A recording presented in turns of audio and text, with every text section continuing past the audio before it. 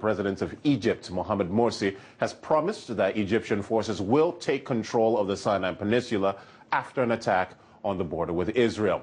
Gunmen killed at least 16 Egyptian border guards. Israel says its Air Force killed at least 5 militants in an armored vehicle taken in the attack. A second vehicle exploded.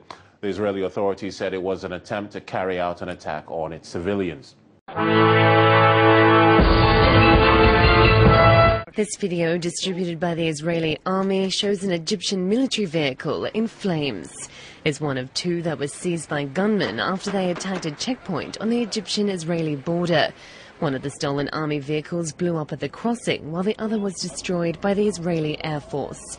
Officials say the attackers were dressed as nomadic Bedouin. Egypt has pointed the finger at Islamist militants, with President Mohamed Morsi vowing to bring the attackers to justice.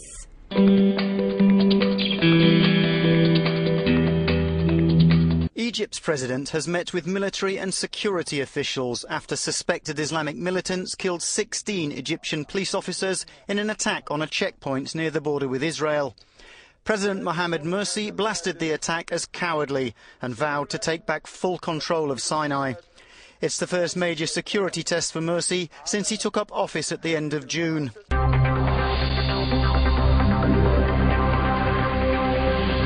Just now, orders were given to all of our forces, to the armed forces and police of the Interior Ministry, to mobilize in order to track them down and to arrest those who carried out this treacherous attack on our sons.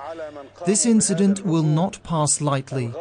The armed forces will assume complete control over these areas of Sinai to secure them, and those who carried out the attack will pay a high price, and all those who cooperated with them in this or other areas of Egypt.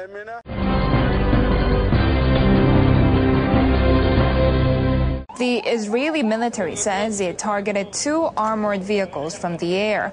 Egyptian police say Islamic extremists based in the Sinai may have been involved in the attack. Morsi is vowing to capture those responsible. Islamists and local tribal forces have become more active in the area since former President Hosni Mubarak's government collapsed last year.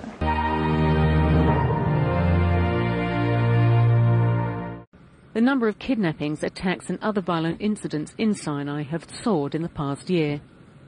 The main gas line supplying Israel has been attacked more than 14 times since 2011, and tourists have been abducted periodically. Under Egypt's peace treaty with Israel, Cairo is not permitted to station more than a few hundred troops near the border, allowing for a massive security vacuum. With Egypt's president taking office with massive challenges, this latest attack could prove to be his biggest test to date.